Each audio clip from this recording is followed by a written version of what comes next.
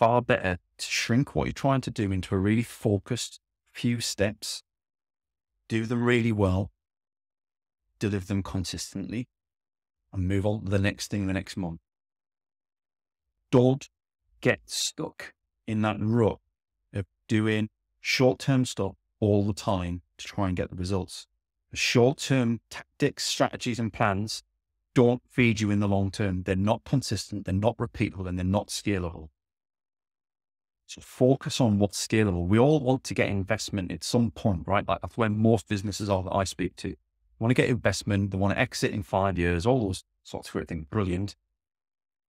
But to get there, you need to be able to demonstrate that your business sales generation, your revenue generation, your inbound leads, they're all repeatable, consistent business that doesn't revolve around you as a CEO or as a senior leader.